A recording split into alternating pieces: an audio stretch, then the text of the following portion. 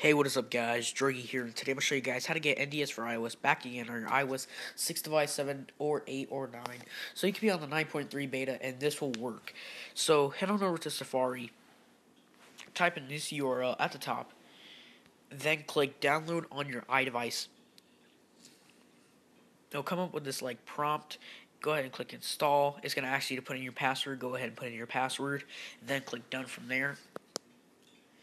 Come to your home screen, and it should look like an app just like this. Now, a lot of these apps on these app store do not work. They'll say they work, but they do not. So go ahead and click on NDS4iOS's sort of sign. This is what it looks like. Click install.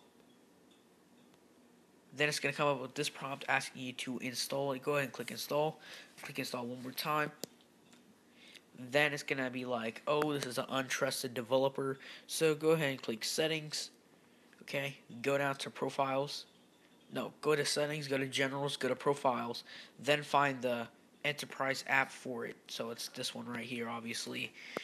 And basically from there, you'll be able to play your favorite NDS4iOS games, basically your favorite Nintendo DS games back again on your iOS 9.3 device, depending on what iOS firmware you are running.